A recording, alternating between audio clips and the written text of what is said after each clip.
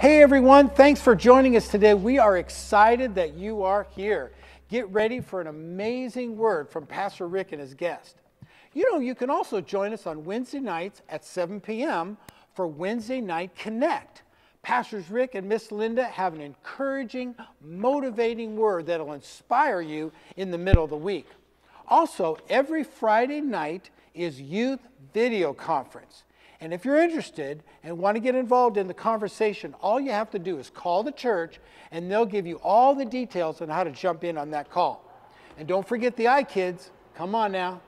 Do you know that Miss Erica does a devotional every single day? I've watched it and it is awesome and I know you're going to love it.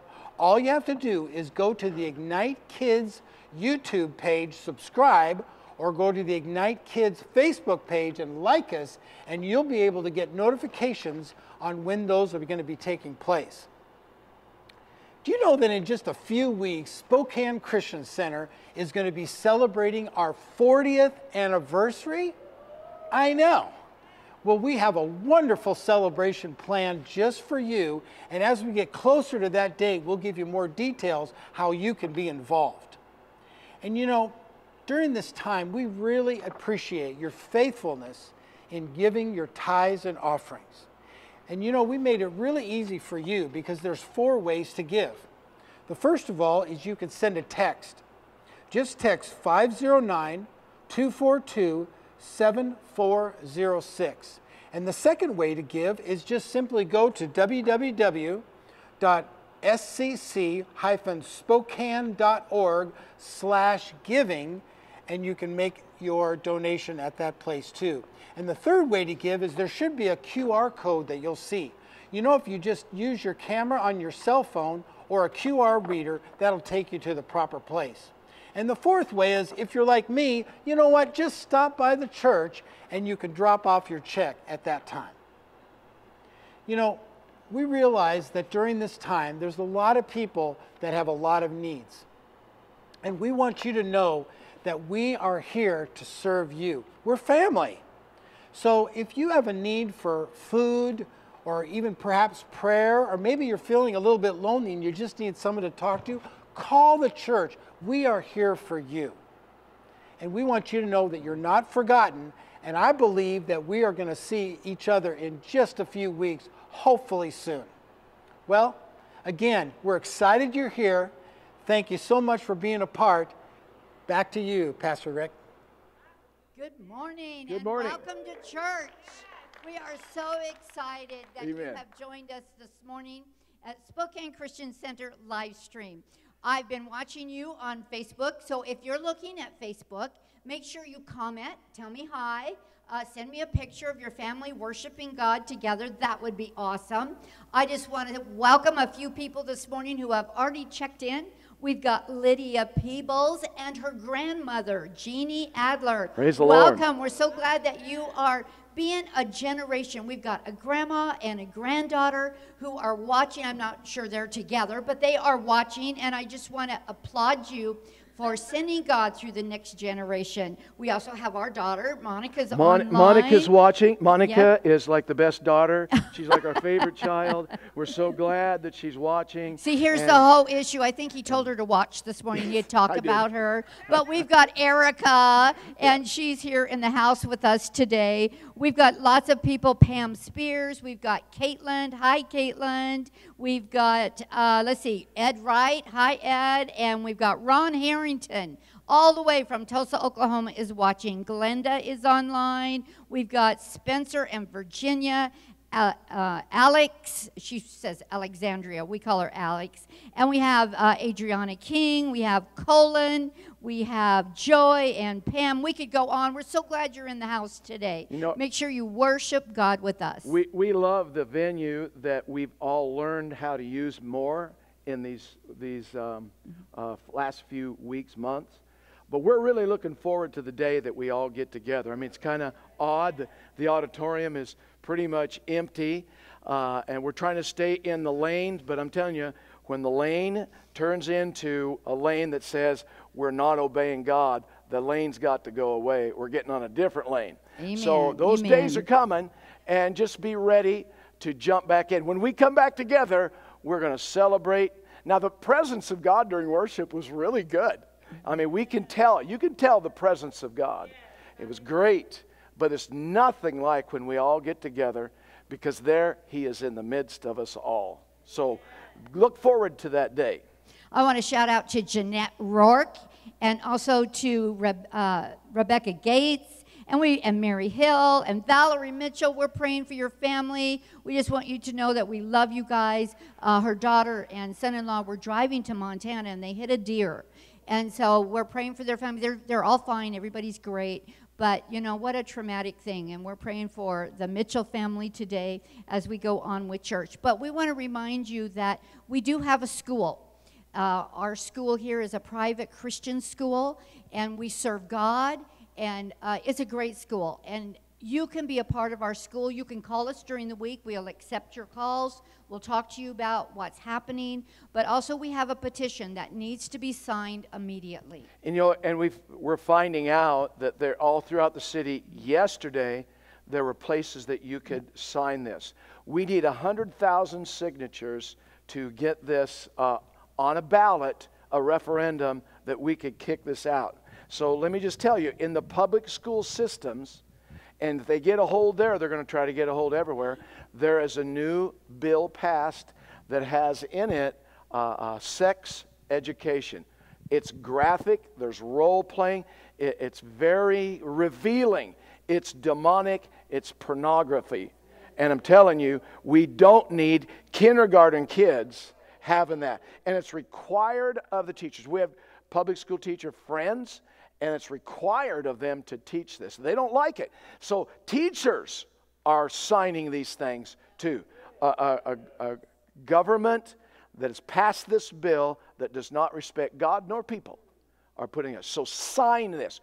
We need over 100,000 signatures. And this is our place. This is our right. It is our responsibility. Because kids that we know, kids in our neighborhood, maybe your own kids go to the public school, and we need to be on top of this. And don't be sleepy. Don't be idle. Don't be passive in these things. That's why part of this stuff that we're going through is because the passive church. If the church was being out what God made him to be, it's a different story. So be strong in the Lord and the power of His might. And be what the church is supposed to be. It's not by your initiative. It's by God living inside of you. You and God create a powerful majority. And if we don't do that, we can't blame the devil. Don't blame the devil for things that we don't do. Amen. So now we just want you, as Brother Tim, great announcements, and he's got polish on the screen. And anyway, engage with us in giving. I can't tell you how impressed and blessed that I am. Our people are giving. And don't say, oh, they don't need it. Man, I tell you, we need it now more than ever. And be a cheerful giver. And give your tithe and give an offering. And I'm telling you, God will live in that as a form of praise. Giving is a switch for God. And He moves on behalf. In the Old Testament, the book of Isaac, or the covenant man, Isaac, Abraham and Isaac, he sowed in a famine, and God said he reaped 100-fold return. So right now, there's kind of a famine in the planet, so be invested in that. There's a lot of places that are feeling the crunch. We have a food ministry, and I'll tell you, we gave out 1,500 to 2,000 pounds of groceries and food to people this last week. And we're partners with Second Harvest, and we're one of their satellite and outlets. So the people that are coming to that, we're giving them literature, things they can read, and how to get on our live stream. I was talking yesterday to a pastor friend on the other side of the state. And you know, the church, the people of God, the church of the Lord Jesus, we should be the glorious church. We should be the place that we can give unto every good work. We say that every week, and it's in Corinthians, and that God is able to make all grace abound towards the church, the people of God. So you're able to give unto every good work. But you got to have giving inside of your spirit. And if you give, the cheerful giver is always blessed. It increases your grace working in your life. I was talking, we found out, and was talking with this pastor friend, and he's been in ministry for decades, and we found out yesterday that he lost his building, him and his wife. 21 years in this building, and they lost their building. Wow. You know, that's not right. That just almost broke my heart. 21 years, and they took his building. Wow. To me, I mean, it's gone. I mean, legal, somebody else owns it. And I wished I'd have known, and I'd done everything I could to help him. Everything. Because not only does it affect him, it affects us. And the church needs to have this inside. I am blessed, I am prospering, and so much that I'm able to give unto every good work. And see, if you're not a giver, you'll never feel that. You got to first become a giver. Well, I don't have anything to give. Give what you got, and it gets the ball rolling. It gets the muscle going. If you aren't engaged with giving into the kingdom of God, into things like food and ministry like this, and our missionaries and our outreach, you don't kick in the gear, that mechanism that causes the blessings to come to you. It's a physics in the spirit. There's properties, there's laws. God loves the cheerful giver. Now, he loves the lost and the sinner, but there's another degree that kicks in when you are the cheerful giver. Be a tither, be a giver of offering. I'm going to pray, and then we're going to say something. Let the redeemed of the Lord say so. You have what you say. So let's pray. I'm going to pray this. God, I pray first of all for this pastor. Show them their new location. And God, put inside of them the heart of an overcomer. Put inside of them, Lord, that they are to be land owners and not their land is repossessed. God, I feel for my friend. I pray you encourage him, give him hope. And God, I just pray for our church. It's our responsibility, our garden, our orchard. And that, Lord, we watch over it. And that, Lord, it's not just up to preachers. It's up to the house to take care of their place, their assignment. And Lord, we love to be able to give unto you because we know you love the cheerful giver. Amen. Let's say this together. We say this in our church when we're assembled. But let's say this together. Father God, open up the windows of heaven, pour out a blessing so great we can't receive it all, and the devourer's rebuked. My barns are filled, my vats overflow. I am a cheerful giver. Therefore, every earthly blessing comes to me in abundance, and I'm able to give unto every good work. In Jesus' name, amen. Praise the Lord. Praise the Lord. I look forward to the day that we can all assemble again, where we can get together and in proximity, where we can, at some point, we get to hug the family God. We get to give them high five, fist bumps, wrestle on the floor. Whatever we do, we're going to do it in the name of the Lord, and I'm looking forward to that day. And I tell you, when they take away something from you that you're supposed to have, and they say you can't do it, something flips on the inside of me and says, just watch. I don't know what it is about me. But my wife says, sometimes when we're carrying in something from the car or from the house, she says, oh, you can't do that. I said, just watch me. Just watch me. I don't know what it is. But there's something inside of me that says, you tell me I can't, just watch out, because I'm going to. And I see that in the people of God. You can't worship. And I got people that I'm having to like saying, come off of the ledge, back away from the window. Don't jump just yet. Because we're trying to be wise as a serpent and harmless as a dove. Amen. So we have some guests with us. We've been doing this the last few weeks. I have got some of the best friends and the most effective ministers on the planet. We got the Purcells. They're in Singapore. I think they're sleeping right now. It's like 1 o'clock in the morning, 1:30 or so, whatever time. But and then we have Joe that is from Dubai. We had Renters a few weeks ago. They're a prominent, effective, going and blowing church throughout Russia. Moscow, his headquarters is in Moscow. We've got Charlie, I think was last week. His ministry is exploding in Thailand. He texted me this morning. And so we got the best. I mean, we're givers to Rhema Bible schools. There's over 260 Rhema Bible schools around the world. Now, we know headquarters is Tulsa, but I'm telling you, the ones in South America, they are going and blowing. They just can't keep up with the hunger that's down in places like Brazil and Colombia. It's big. It's big. We have great ministry friends. We have some guests with us today that are our friends. They attended our church for a season. They were pastors in North Idaho, and when they stepped back from that, they came to our church. They were setting things up, getting some direction, and then when the time came, they launched, and they are now starting a Bible school and mission outreach in Poland. And it's the Speer family, and we're blessed to have with us Steve and Pam Spears. They're living right now in Tennessee, and because they're waiting for the airplanes to be able to go back to Poland. They're just waiting. So greet everybody this morning, the Spears, and say hi to the family here in Spokane. Hello, Spokane Christian Center. We are so happy to be with you today. Wow.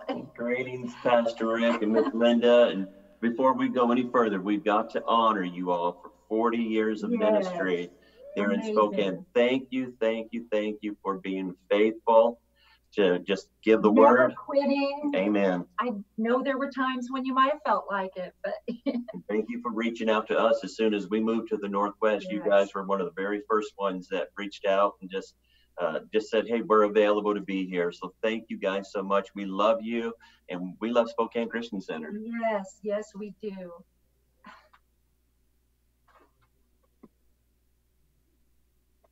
Now we can see you, Pastor. That's great. Well, not everybody says that, but I'm glad you're saying this.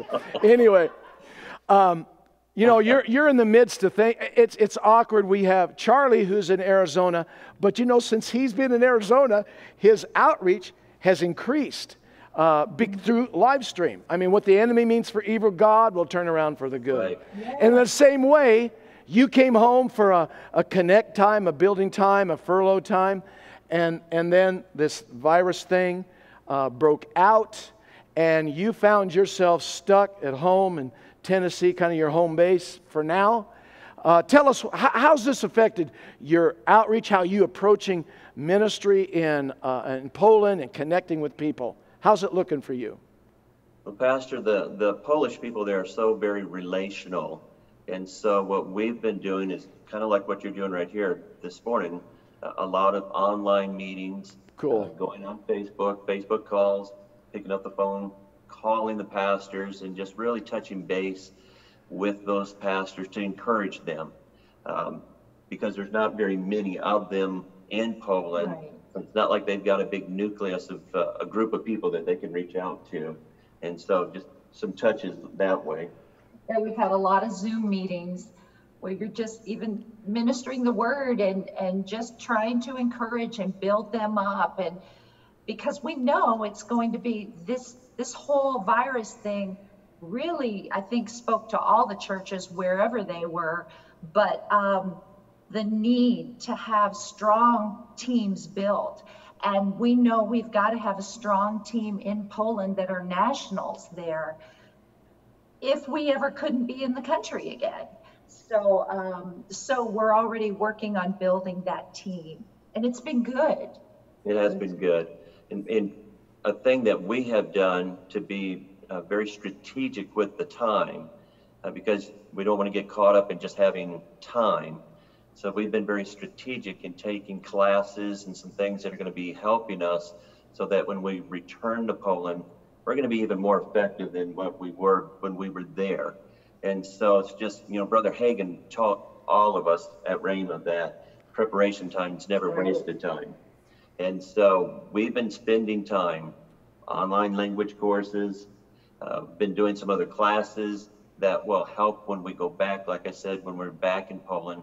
We were able to be certified in some more church planting courses so we can train church planting in Poland. And this is so key for Poland because there's, what's the statistic on that? There's 650 right. cities out of 900 do not even have a gospel witness church. And so the churches that are there need to be thinking about planting other churches.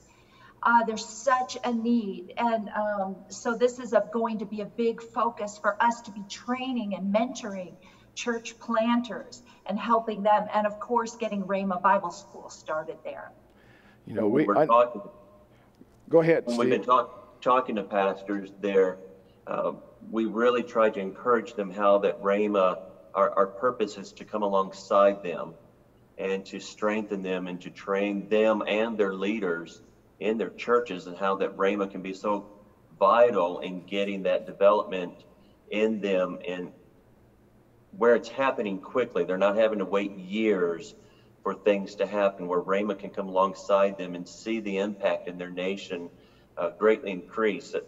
One of the classes that Pam's taken, a leadership class, one of the things that was mentioned in a book that she's having to read is that Poland's the most Catholic country in all of Europe. And they said in this article, in this book, that it may be even one of the most Catholic countries in the entire world. Wow.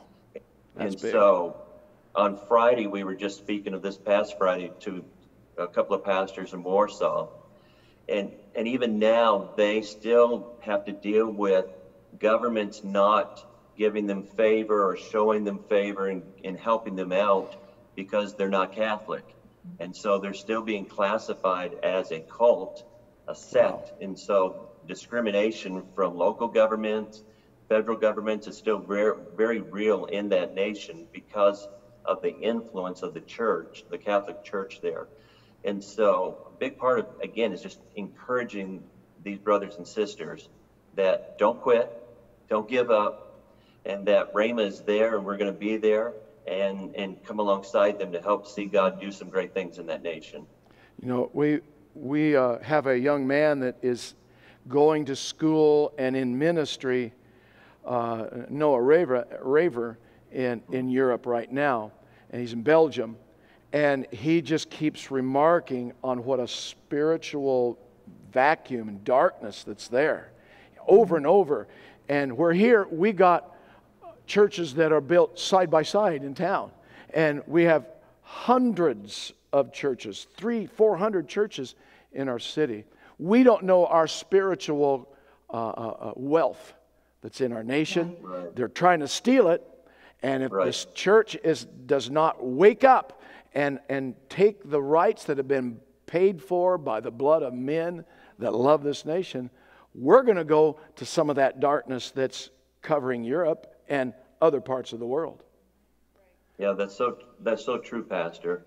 And this is a strategic hour for us, and I can get into that in a little bit, even with what I want to share. But it is very strategic for us to take advantage of this time that we have, where there's an openness, and even the pastors there and some of the people there in Poland have told us that people are open now to discussing God in a different context than before. Before it was, I've got God. My grandparents were part of the Catholic Church. My great-grandparents were part of the Catholic Church. So I identify with God. But now there's an openness of really having a deeper discussion of a personal relationship, because that's something that they don't know. They don't understand what a personal relationship is. They just know of a God and that there's a priest who will go to God on your behalf. But now they're discovering I can actually have a personal relationship for myself. That's wonderful. And that's a powerful step. That's powerful. We really believe too that things are accelerating the work. God's work is accelerating. So what used to take 10 years will only take 1 year. What used to take 20 years may only take 2 years. So that's amazing. We know God is moving. Even throughout all this virus, God has been working. It's awesome. That's right. And Pastor, we're so thankful for you all and for Spokane Christian Center and your support, sowing into that nation. And it won't just be that nation, because there's surrounding nations that are impacted through Poland. And so it's going to have a reach that will extend beyond even the borders of Poland. But there's 39 million people whose lives are being touched because you guys are faithfully given and allowing us the opportunity to go to take Rhema to that nation. It's a nation that has one Christian television station. Wow. And as far as we know, we've not come across any Christian radio. No. Wow. At all. And so God is about to do some big things in the nation of Poland.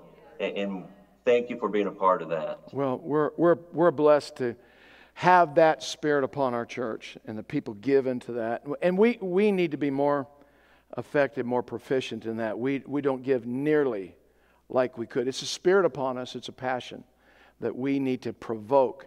You know, there's a verse that says to come out of your slumber in the Bible. That it's an encouragement, it's an exhortation, it's a provoking of the Lord to where the church needs to be alert. The glorious church is not sleepy. It's not the 5 virgins that have their lamp empty, but it's the 5 that are ready, that are excited about God. And that's part of our job, is to provoke one another to love and good works. Amen. And so how do we do that without guilt? Guilt's a motivator, but we can't do it with guilt. We got to do it with passion because of the work that needs to be done. So if you have a word today for us, speak to our house, take advantage of you. I know our relationship is deep and long here, so give us some words today, Brother Steve, and just share with us to provoke us into these good works. Absolutely. Was thinking a lot about what's been happening the last 2.5 months, almost 3 months now. And this thought just came to me: when opportunity knocks. And, you know, what are we doing? You know, it's really important for us as the body of Christ to really make sure that our minds are renewed to the Word of God, and that we don't find ourselves retreating into a survival mode where I'm just trying to survive and get through this difficulty. But we're really strategic, and we're taking advantage of the opportunity that's before us. Pam, why don't you share with what we did here in this neighborhood? Well, we had an opportunity. Of course, we've been here now, and I go out on my walks, and I was meeting more neighbors, and a neighbor just came up to me, and she heard that we were missionaries and ministers, and she just said, "Do you think that you guys could do a service for us one Sunday? And we just all sit in our yards, and you guys could be in the street." And you know, I came back home and I told Steve that, and we did it, and it was amazing. And that continued for a couple of weeks there. We did it for a few weeks, but God really moved, and they were so encouraged. And now we've had opportunities to build relationships and witness and to really minister to some of those neighbors. So when opportunity knocks, you want to respond and open that, take advantage of that door that opens.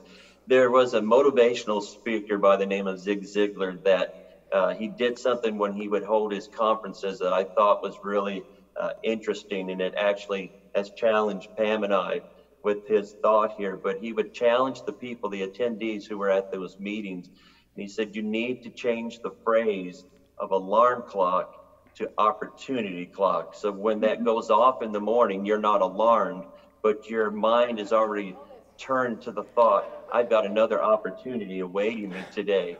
And so we want to make sure that our minds are renewed to the word that says every day is a fresh day. It's a new day. His mercies are new each and every morning.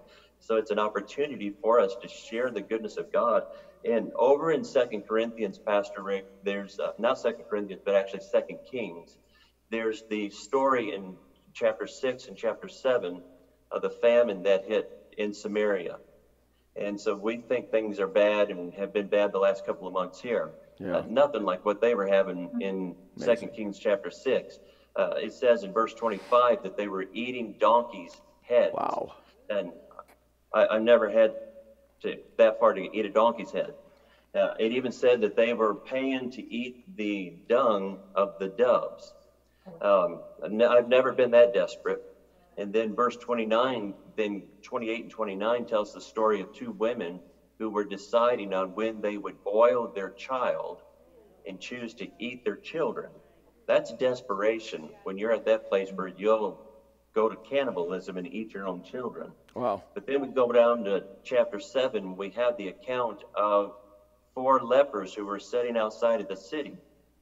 And in verse 2, Elisha was speaking and saying that God's going to move, and there's an officer of the king who begins to mock Elisha and saying, yeah, if your God can really do this, let's see what God can do. And even in this day and age, we've got to be mindful, and you've already said it, Pastor, this morning. You've got to know who you're listening to and be mindful who you're feeding your thought life with and who you're allowing into your thoughts, because the world will tell us this thing is bad, this thing's going down, they're dying by the millions. But we know what the Word of God says. And the Word of God says we're more than conquerors through Him. And so who is it that we're feeding on? But these lepers there in verse 3 make the statement, and they say, why are we sitting here till we die? Yeah. We can just sit here and remain here until we die, or we can get up and do something. And so in verse 4, they start talking about going to the city. If we go to the city, the famine's there, we'll die there. We might as well go to the camp of the Syrians, and if they kill us, they kill us. But if they allow us to live, they live. But there in the camp is supplies and provision. And so we might as well go there. And I don't know if we've really caught hold of this, but when they began to speak, those 4 lepers, when they began to utter those words and start saying, this is what we're going to do, they allowed God to come in and perform a miracle on their behalf. We could almost say that it was a motion that took, notion that gathered motion. They had to get up from where they were at and do something. They had a choice to make. And so you and I today in church, we have a choice to make. We can get into a fetal position where we're just trying to survive, or we can say, you know what, I'm going to choose to thrive in this time. I'm not going to let fear grip me. That's why when we're walking the neighborhood, when we're out at the stores and the clerks and different ones are saying, aren't you afraid? We're not afraid. And it opens the door. We're going to thrive in this time. That's right. We're not just trying to survive. It's like, no, opportunity is here, and we're going to take hold of those opportunities. And so we know that we are triumphant. It says that in Romans 8:37. And I want to read it out of the Passion. It says, yet even in the midst of all these things, we triumph over them all, for God has made us to be more than conquerors. That's right. That's good. That doesn't sound like somebody who's just surviving. No, it does not. That sounds like someone who's thriving.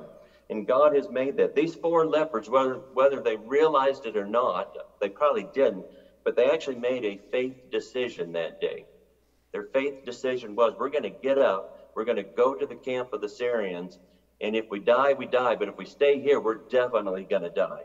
And so with that faith decision, God got involved in their dilemma, and God moved. And if you read on down, we know what the rest of the story is, that God sent noise into the camp of the Syrians. They thought a mighty host was coming against them, so they left, and they left all their goods. Wow. But another thing that I like, Pastor Rick, in that account is down in verse 9. And as I was reading the story, verse 9 jumped out to me, and I don't know that it ever really had before. And in verse 9, these guys make this statement, and I thought this was pretty powerful. They said to one another, we are not doing right. And you're thinking, why would they not be doing right? I mean, they went down, they made a faith decision to go into the camp. God moved on their behalf, and they're enjoying the spoils, but they said, we're not doing right. This day is a day of good news, and we remain silent. Wow. If we wait until morning light, some punishment will come upon us. Now, therefore, come, let us go and tell the king's household. This is not a time for us, the church, the body of Christ, to remain silent. No, it's not. We're not doing right if we clam up and shut up and stop. It's time for us to be more vocal than we've ever been, to tell how good our God is and how faithful our God is. These guys saw a miracle beyond their imagination right before their eyes. And they said, we're not doing right because we're being quiet. We're remaining silent. It's time for us to go and tell the king's household so that everybody can enjoy the spoils. And that's what we're supposed to be doing even in this time. Right. Not just looking at gloom and me and agony, but it's like, God, you are faithful. You are for us. And I think, Pastor, you and I were having a conversation about 2.5 months ago when this was all starting, and you said these words: it's time for the people of faith to step up and not just basically shut up. It's time to step up. So practice what we've been preaching. And so it's so true for us as believers that it's time for us to rise up, be grateful, proclaim how good God is. And I thank God for you guys and other churches, we've seen them all over the world, that they didn't shut up. They stood up. We know some pastors that have never done social media before. I mean, to them, turning on a computer would be a stretch. And they're now online. Every week they're online, and they're telling us that they're reaching hundreds of people that they've never reached before. That's right. Exactly. And praise God for that. Yes. It's an opportunity for us to grow and to go and to move forward. And so, again, I just wanted to challenge us this morning along those lines. And I'll give you one last verse of scripture in 2 Chronicles 20:17 out of the Amplified, which just simply says, you shall not need to fight in this battle.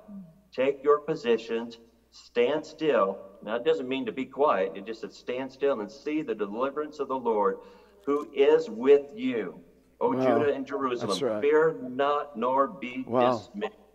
So that's his promise to us. We stand excited, believing God that the doors to Europe, and that's something that we were going to say. You guys can be praying along these lines with us. We don't just need Polish borders to open, but we need European borders to open, because our flights have us going into other European countries before we go to Poland.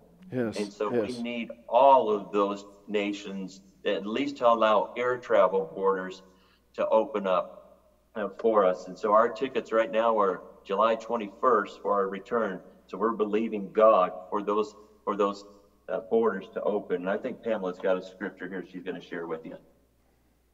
I was just reminded of this scripture this morning. It was just when I woke up, I was thinking on it, out of Isaiah 43, that says, remember not the former things, nor consider the things of old. Behold, I am doing a new thing, and now it springs forth. And I believe it is springing forth. It's springing forth in Spokane and in Poland and all over the world. Amen. Yes, that's such a good word, so timely. We are in a pivotal time, I believe, in the body of Christ. I believe that we're in a special time for us to be alert. Come out of your slumber. Be sober, be vigilant. We've had the luxury of not having to depend upon God. We've depended upon doctors and science and support systems and food banks. And I think all those things are overspill from the wisdom of God and the strength of God. But if we don't stay sober and vigilant, those things can go away, people. And to where you can't rely upon those. Financial collapse could come. I'm not a doomsday guy, but I'm telling you, this latest virus rose up. Why won't another one? And if we don't stay strong, and we are not bold, and we are not walking in the powers and strengths that God gave us, then these things will overrun us, and they're going to stick us off somewhere and say, shut up, and if you don't do that, then we're going to lock you down. The scripture says in Ephesians that Jesus will present to himself a glorious church without spot or wrinkle. We have a part into that. But if we're sleepy and we're lazy and we don't take care of ourselves, we're like a bride that when the groom comes, we're not ready. We're not ready. We're disheveled. We're not alert. I'm telling you, I want to be in faith when the Lord returns. We're in a critical time. I want to have the right spirit upon us. This week where we're reading about David, the shepherd David, in our staff reading time. And we do that in the mornings. And he was, we're in a similar situation that David was when he came into the camp where they were at war. They came into camp and he brought supplies for his, for the army and for his brothers. See, David came in there with the right position. He was sent. And he had groceries, he had food, he had sustenance for them. And he came into the camp, and when he came in strong and confident and skilled. He had been tending the flock and been taking care of bears and lions. And he came in the camp strong, fit, alert, and the camp was depressed, the camp was fearful, the army was terrified. The terrorist Goliath was screaming at him every day, and they let his voice get into their head. Saul was hiding in his tent, looking for somebody to wear his armor, looking for somebody who can take this guy out. Instead of him saying, I'll do it, he was looking. I'm telling you, people are looking for somebody that comes in with a bright spirit, that comes in with some confidence, that comes in with some wisdom, and with a spirit of faith upon them, a spirit of war, a spirit of I can do all things through Christ who strengthens me. He came in and he saw a king and an army hiding, shaking at the words of a non-covenant enemy. He was a terrorist. And he was shocked at the moral position. You know, I'm shocked at the church. They're just as afraid of the coronavirus as they are the people that don't have God. They're hiding out from this stuff. Now, when it came in, I looked and I watched, but I got thinking. I just got thinking. This is not a new higher power of virus that was not taken care of by Jesus on the cross. It's the same dang virus. And why are we letting this Goliath today lock us out, keep us out of our church, keep us away from our kids, from our parents? Why? Why? It's because we let Goliath talk too much. And we let him to where we are locked down and locked out of our church. And the Bible says, forsake not the assembling of yourselves together, as the manner of some has, even more so as the day draws close. And we have a constitution, number 1. Don't forsake the assembling of yourselves. Stop it. It coincides with Hebrews. You know, we got to have something inside of us.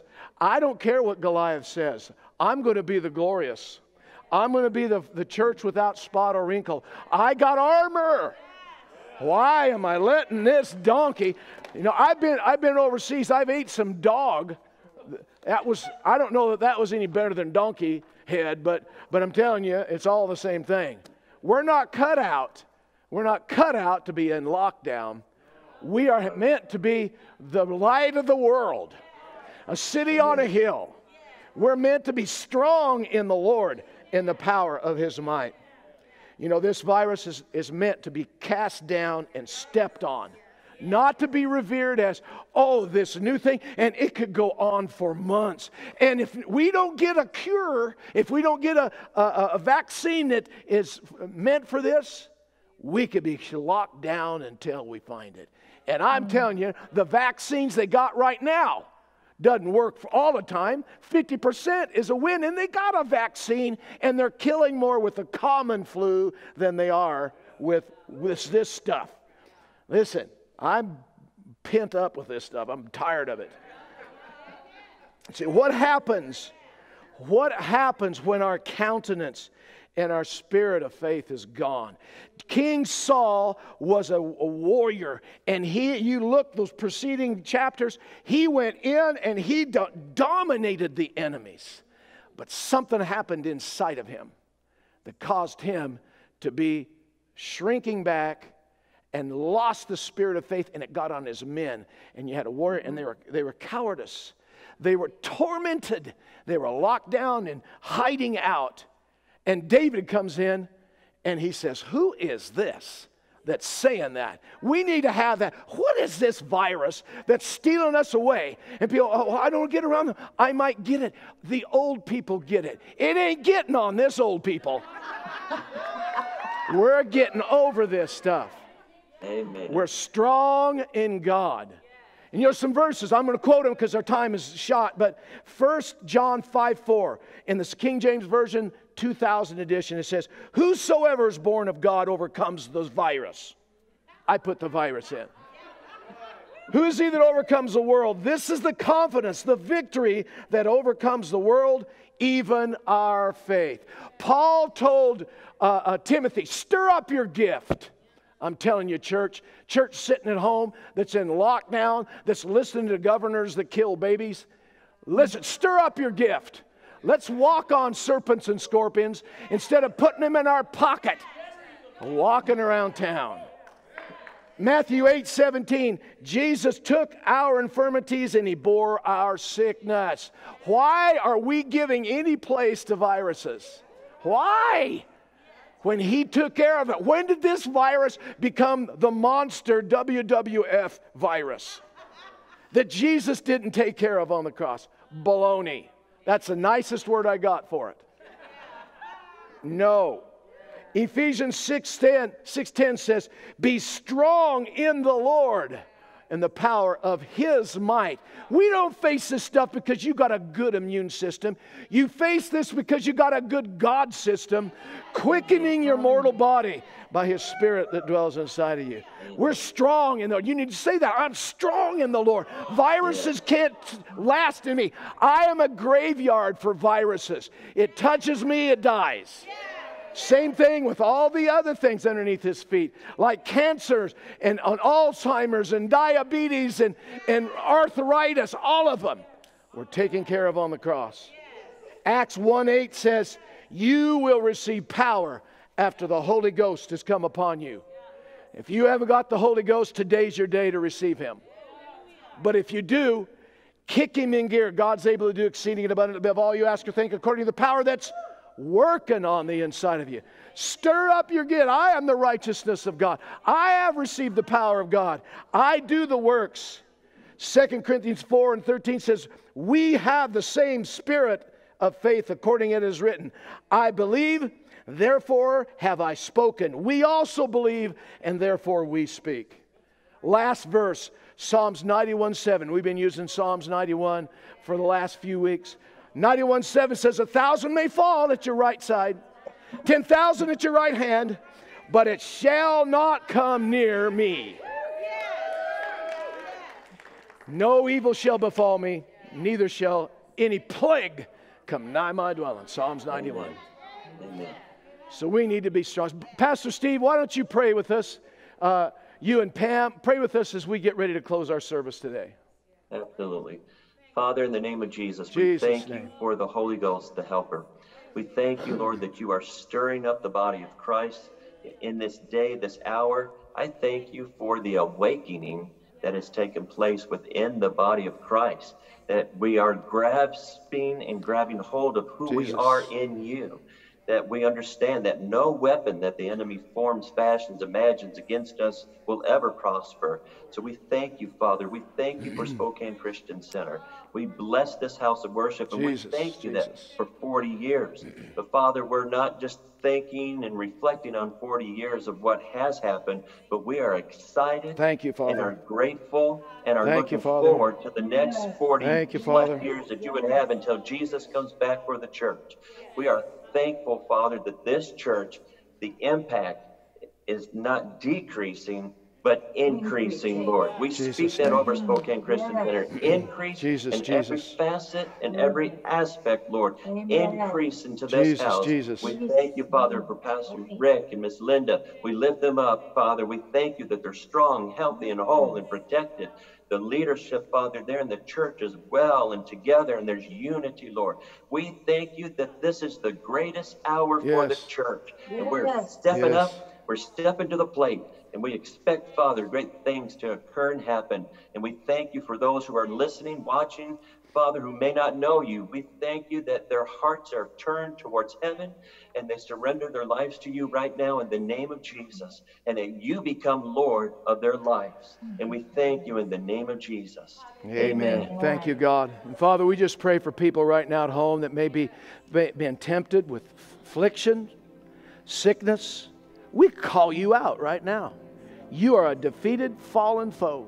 You are underneath the feet of Jesus, underneath the feet of His glorious church, the bride of Christ. And I pray for people at home, Lord, if they do not know You, if their faith has been shaken, that You would restore them, You would quicken them by Your Spirit that dwells. You would restore their soul. You would restore what the cankerworm, the locust, has eaten. We thank You, Father, for it. Lord God, our days are bright because we do it by faith. We believe and therefore we speak. The glorious church rises up and becomes the church that You called it to be. We thank You for it in Jesus' name. Amen. Hey, we're here Wednesday night, 7 o'clock. Join us for about 20 minutes. God bless you. Have a great day. Thank you, Spears, for being with us. Have a wonderful day in Jesus' name.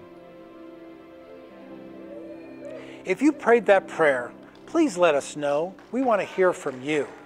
We've got some free resources and materials that'll really help you to grow in your new relationship with Christ. Or if you need prayer for any reason at all, we have a faith-filled team that'll pray with you, stand with you, and help you get your answer today. All you have to do is contact the church, 509-924-4888, or you could send us an email at info@scc-spokane.org. Again, thanks for joining us today, and we look forward to seeing you again soon, and we'll see you on Wednesday night at 7 o'clock.